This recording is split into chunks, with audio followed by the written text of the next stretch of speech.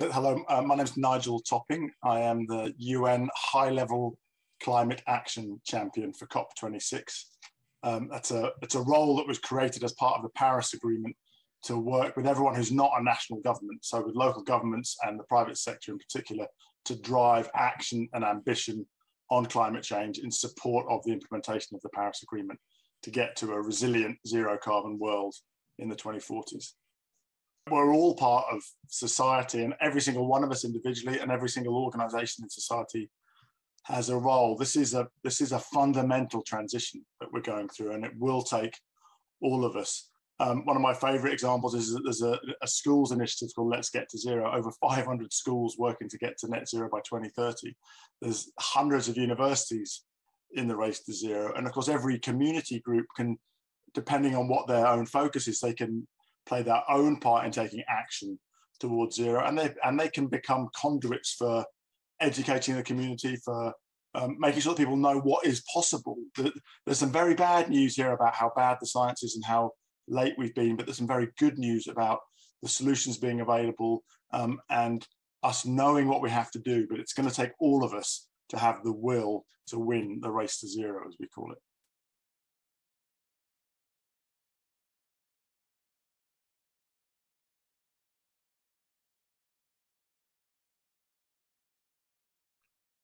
Welcome everyone to our Cornwall and Isles of Scilly Let's Talk Climate Action event.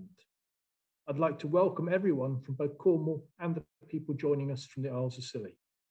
As a region, collectively, we are experiencing and seeing the impact of climate change in a number of ways through our coastal erosion, flooding, and extreme weather incidents. And whilst between mainland Cornwall and the islands, we may have some slightly separate issues in relation to climate change, we do share some common issues and many of the solutions. We farm and grow food for ourselves and the rest of the UK, and we all have to get around and heat and power our homes.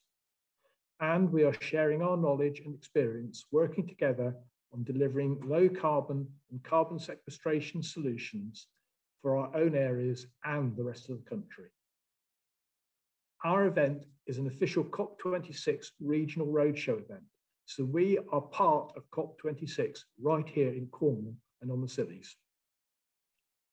We're going to share a message from Alex Sharma, the President for COP26 now. Hello, I'm Alex Sharma, President Designate of COP26.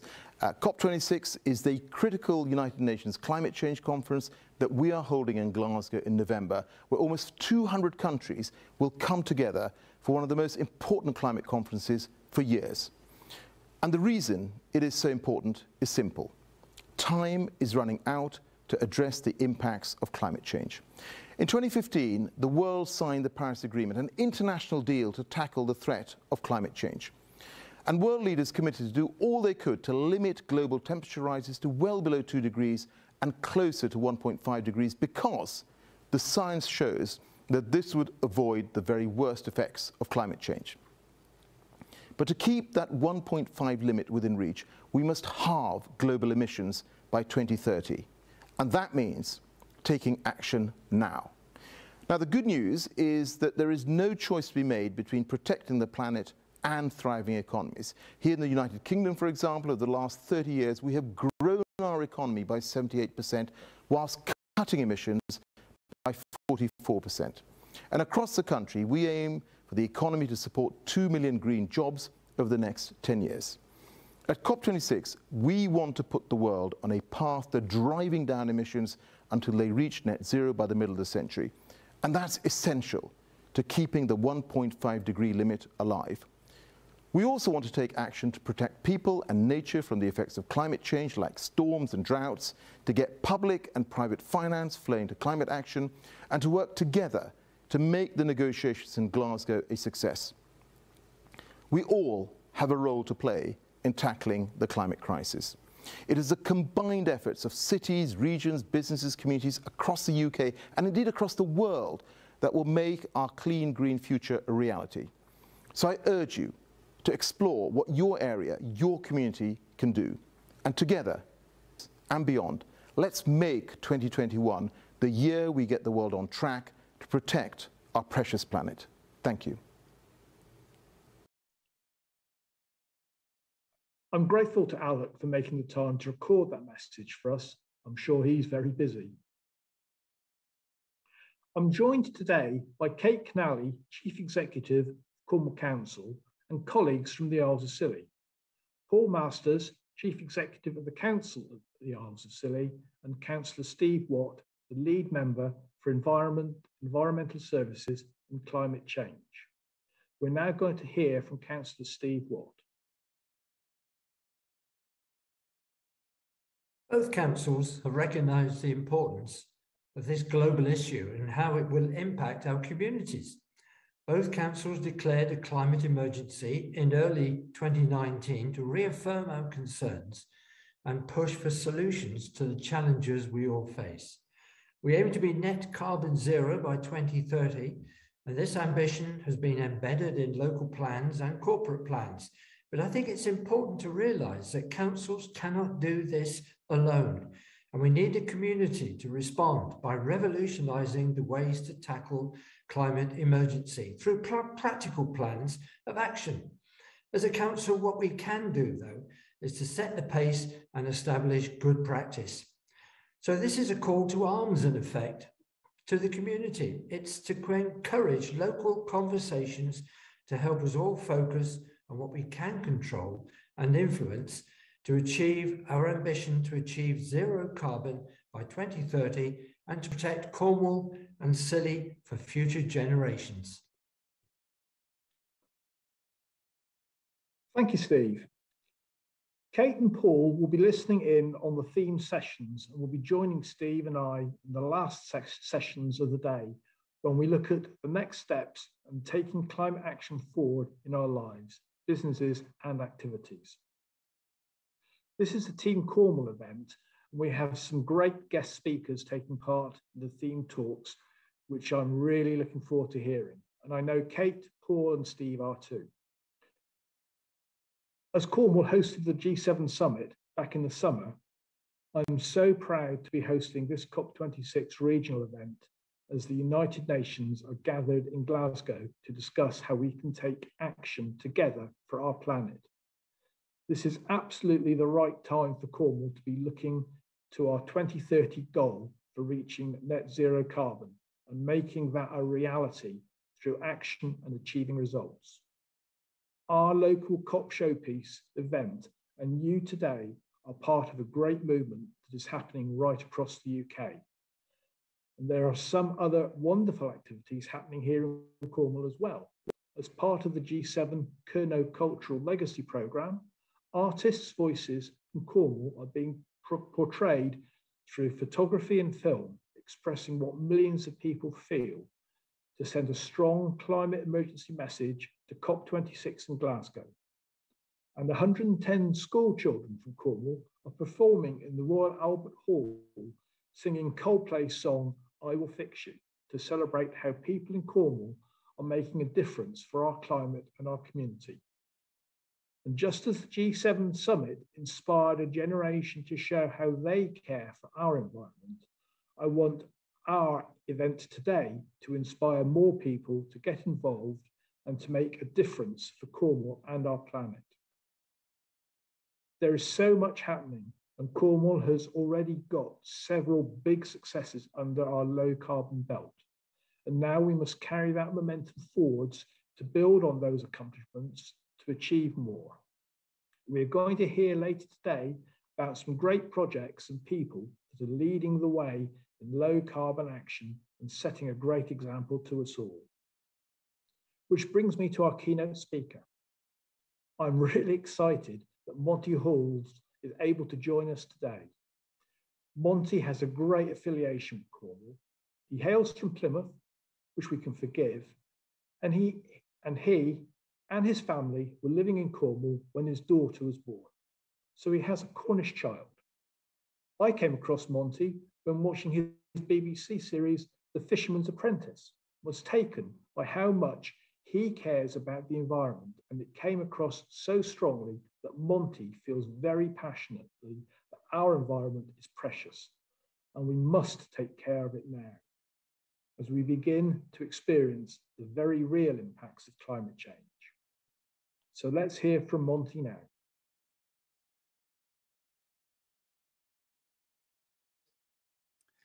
Well, hello, everyone. My name is Monty Halls, and hello from across the border in Devon. I'm speaking to you from the office here in Totnes, but I must say my heart is in Cornwall and the Isles of Scilly. And indeed, my DNA is. My daughter was born in Cadgwith, where I was working on a project as a fisherman there, a small boat fisherman. So thank you so much for the invitation to come and speak at what is a seminal time. You know, a seminal moment. I've called the presentation A Moment in Time, which is probably a slightly histrionic title, but unequivocally, we are at that crunch point. You know, I think that's beyond doubt. And that's been the very strong message from COP, of course. This is an uncompromising moment in our species. There's no doubt about that. Now, I'm keenly aware that Cornwall is kind of at the vanguard, actually, of a lot of the change and implementing authentic programs and engineering genuine change within the county to be ahead of the game in terms of addressing these issues. So all I'm going to talk about really is the sort of wider world and why all this is so significant. And also, I think, what a key role we can all play in the process. Now, I've been told two things. On pain of death, I'm not allowed to go over 20 minutes. And the other one is I have to mention the Isles of Scilly. So the Isles of Scilly, I did a wonderful program out there, as in diving archaeology thing. And the island stayed with me forever, as they do, I think, with anyone who goes out there. So we're all islanders. And as I've often said, everyone in Britain's an islander. You're never more than 70 miles away from the sea. But some are more islanders than other, and I think in the Scillies that certainly applies. So, okay, moving on. As I said, I've got quite a strong connection with Cornwall. I grew up in Padstow, and I obviously worked on the Fisherman's Apprentice programme in Cadgwith, which was a fascinating glimpse into the wider and very complex issues of conservation and doing the right thing in terms of the environment. But in terms of that, I mentioned that we have a very clear role at the moment, our generation, and I firmly believe that. And the reason is we've had unfettered access to the facilities. Our generation in particular, you know, we've explored the oceans, we've traveled the world both on land and in the sea as tourists, and we've visited places that previously have only been the preserve of scientists and explorers. And I think we've been extraordinarily lucky with that. We've enjoyed unfettered travel. We've enjoyed unfettered access to a world that certainly over the course of our lifetime has undergone dramatic change. And now we hand that world on to the next generation. And with that comes huge responsibility, I think, for our generation. There's a wonderful quote from a scientist called Jay Varon, who wrote a great book called A Reef in Time about the Great Barrier Reef. And he said, we are the most fortunate generation that has ever lived or ever will live. And I agree with that. You know, we haven't experienced a global conflict, and certainly until the pandemic, which obviously affected all of us as global citizens, we hadn't really experienced a tectonic event that will affect all of us moving forward until climate change. And we are in that moment now. And I think to consider our position and our responsibilities and our role moving forward is absolutely essential at this juncture. And there's a wonderful expression. It's a Maori expression that says, be good ancestors, plant trees you will never see. And I think that us setting an example to the next generation coming through and saying, we as the decision makers, we as the people who are in charge of so many of the things that are going to directly impact the world you live in, we are making change and we are doing things. We are setting an example and empowering you to actually make those changes as well. We want to work with you. We want to be good ancestors. And I think that's so important right now. It's got to happen right now. And in terms of change, by the way, when we were chatting about the lecture and, you know, the talk and really what it should be about, I mentioned that I struggle as much as anyone else does. How do you implement change? How do you do things on a personal level or on a smaller scale? And there are many, many ways you can do that. And I think to be a good ancestor, for the next generation to look back and say, yeah, they really made a difference. They helped us in engineering the change that we're seeing at the moment. It means we face a simple decision. We either do something or we do nothing. It's binary. And it's up to us. We either do something or nothing. And that could be a small thing. And what I did was get my team together. Here, this is the office, the production company I run, got them all together and said, what can we do?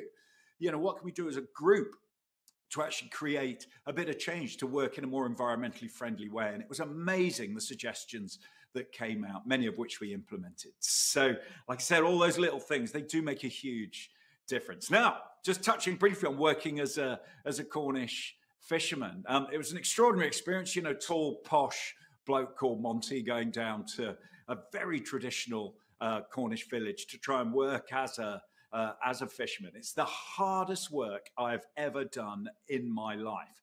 And I speak as an ex-Royal Marine, former physical training instructor in the Marines. There was nothing like physical graft like this physical graft. And the thing that dawned on me very quickly was the complexity of the issues surrounding fishing, surrounding sustainability in the ocean. And that's something we must avoid, and we need to educate the next generation about, to say these are not simple issues, because sometimes those binary solutions can be really attractive. To say, well, Seaspiracy on Netflix recently came out with a simple solution. We all stop eating fish. That's not going to work. That's not going to work. And it's a slightly arrogant kind of Western world approach. These are nuanced, complex arguments. And part of our responsibility, I think, is presenting those arguments to the next generation and educating and say, this is potentially a way we can move forward here. I spent most of my time working on the small boats. 80% of the fishing boats in the UK are under 10 meters long, and they catch 8% of the fish. So the remaining 20% of boats, the larger boats, catch 92% of the fish. But these small communities, these small boats, sustainably fishing, are so important. And the other thing I discovered, by the way, randomly, is every fisherman in the UK is 5'8". They're all 5'8". I was this great lanky thing on a boat, eternally bashing my head, something to do with sort of genetic engineering at sea or something. It's also extremely tough work. A fisherman's got a 1 in 20 chance of being killed during the course of his working life. And so for me, it gave me a glimpse of another world. I came into this as a marine biologist, as a conservationist, thinking, fishing fleet's bad, conservation good. And of course, as I said, it's so much more complicated than that. It's not all trawl gear, static gear, pots, things like this. And sustainable fishing is possible. And I think there's a danger of demonizing an awful lot of organizations and companies that we consider on the wrong side of the environmental divide. I think it's a very, very dangerous thing to do. It was a real education for me. And I was really welcomed into this community because they wanted to tell their story. This was my boat on day one, by the way. The other skippers made their feelings known about this lad coming in. But the thing that is so crucial is always remembering the human element of every environmental change we're trying to make. And as we all know, our fishing fleets in Cornwall, they go back thousands of years. They're the last tribe we have in the UK, the last people that hunt wild food for our consumption. They have their own culture, they have their own ethos, and they have their own way of going about their business. An entire, for every one fisherman at sea, there's 4 jobs ashore. And entire communities have grown up, of course, around that culture. And I think the point I'm trying to make here is this is not simple. It's not a simple case of, okay, we stop doing this. It's doing it in an intelligent way. And as I said, communicating that to the next generation, I think, is absolutely key. So it can be a little bit overwhelming, all this. And I think we're all aware, we all feel like that at times, when you see the plastics in the ocean, when you see the disappearance of iconic species around the world, when you see harrowing images, and this is in the Galapagos Islands when I was working out there, a Chinese fishing boat came right through the middle of the islands, a World Heritage Site, and just swept up shark species as it came through. You see things like this, and sometimes it can be overwhelming. But I think there is a real cause for hope and a cause for optimism. I think there's genuine dialogue going on at the moment with COP, we'll see whether that's actually implemented. But for example, in the Galapagos, the president of Ecuador has just increased the marine reserve around the islands by 60,000 square kilometers. These are big, big gestures that are being made. And we'll see how that transpires over the next few years.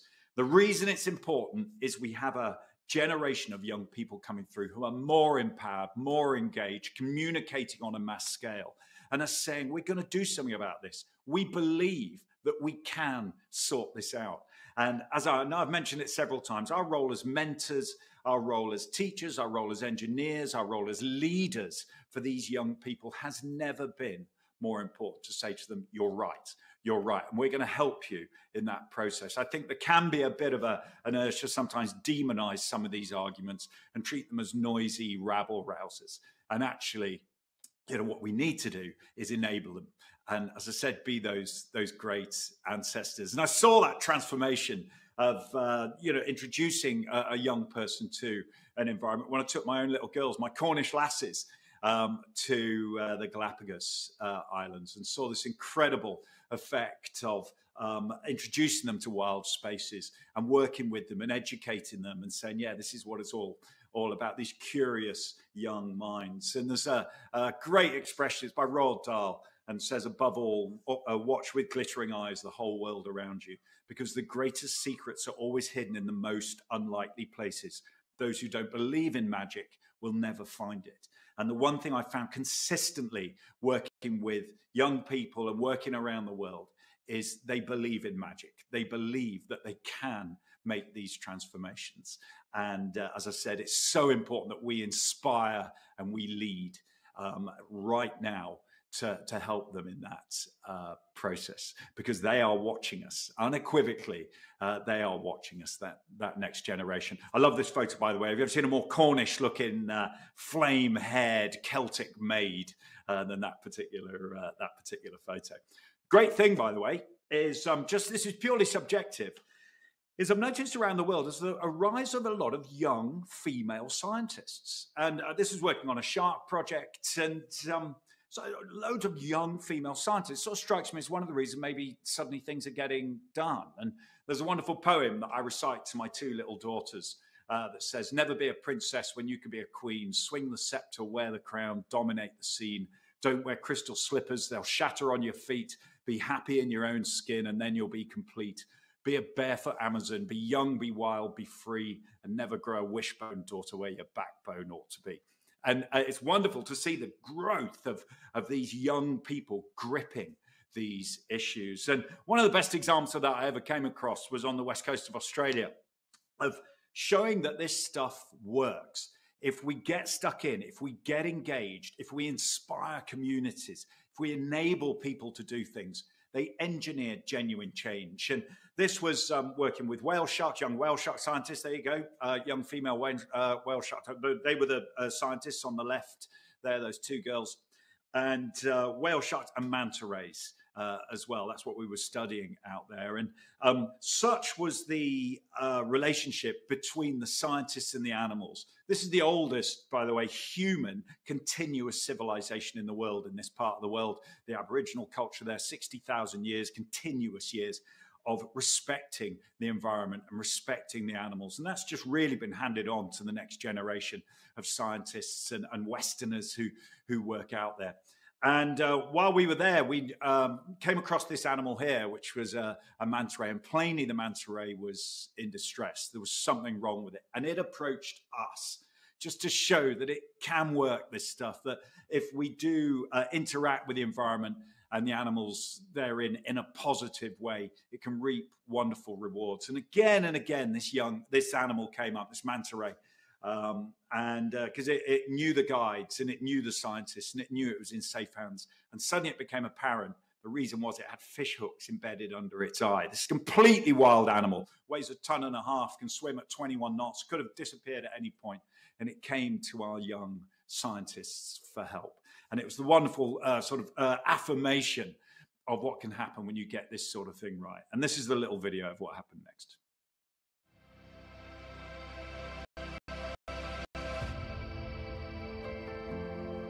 Get closer and closer, and then she started to roll over and present.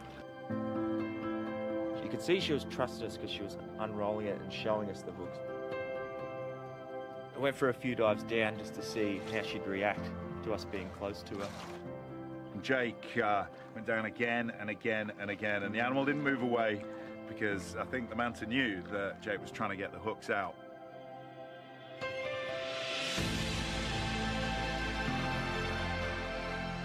I went down again just one last time just to say goodbye, and she actually stopped and just waited there. She understands what's just happened. Again and again, attempt after attempt. It was brilliant. That's one of the best things I've ever seen underwater.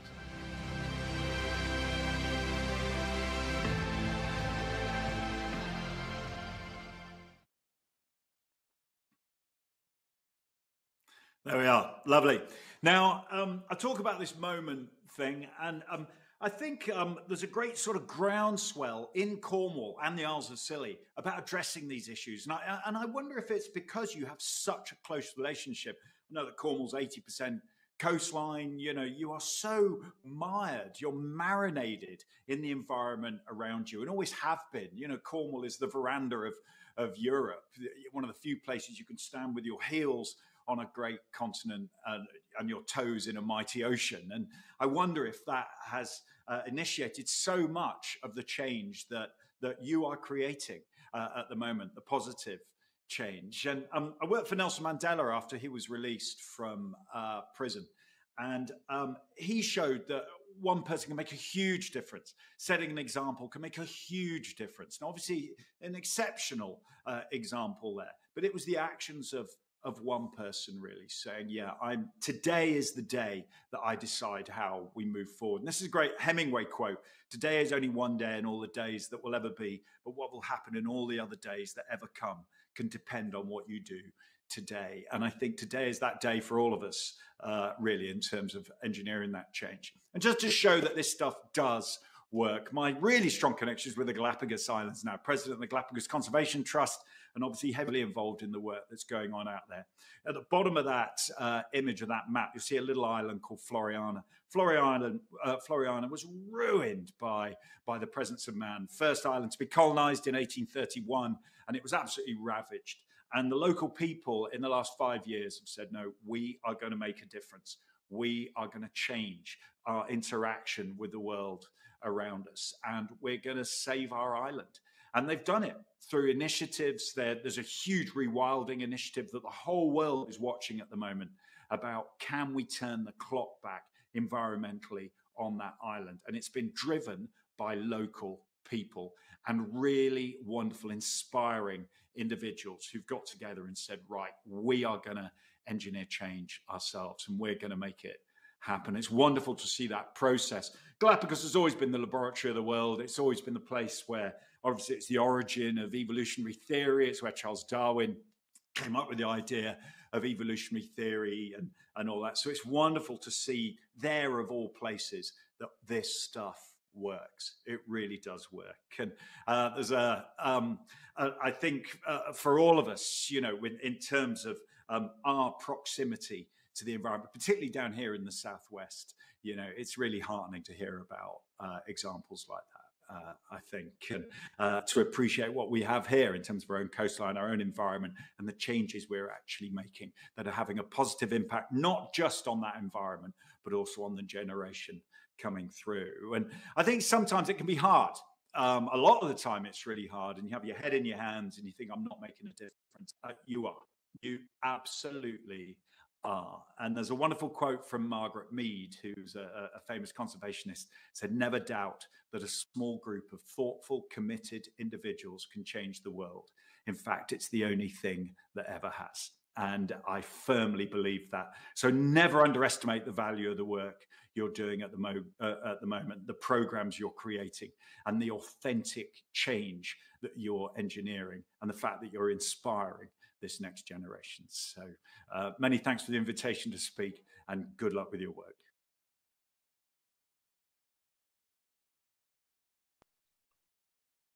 Thank you, Monty. I think you've put us all in a positive can-do mood, ready for our theme sessions. Today is about taking action, and we can all do something. I'm doing the Climate Vision pledges at the moment and have found that once you have done something, it's easier to move on and do more. It's now completely normal for me to ride my electric bike to meetings at County Hall and in and around my electoral division. But it wasn't always second nature, and I had to get used to planning ahead and allowing enough time and being prepared to get a little wet or a little hot from time to time. And of course, I know for businesses and organizations, it isn't as simple as buying an electric bike, but making a start is the key. And looking at what you can buy and how you use it to reduce the waste you produce, or how your business or organization works to find where you might be able to make some changes. One of the sessions is for business, and we will be looking at starting your business on a journey to net zero. This event is about climate action, and all the theme sessions will be looking at where and how we can and must unlock Cornwall and the Isles of Scilly's potential by unblocking the barriers that are preventing us all from being able to take action, and to enable us to begin to change how we think and behave and do business. So now it's the time for you to join us for the first of our two sessions. If you want to join the How We Grow Things and What We Eat agricultural session, please stay right here. If you want to join the How We Buy and Use Things, Resources, Circular Economy, Consumerism and Waste session, please click on the link on the web pages below. I'll be joining the How We Grow Things and What We Eat session, and Councillor Steve Watt will be joining the How We Buy and Use Things talk. So let's head off to our talks.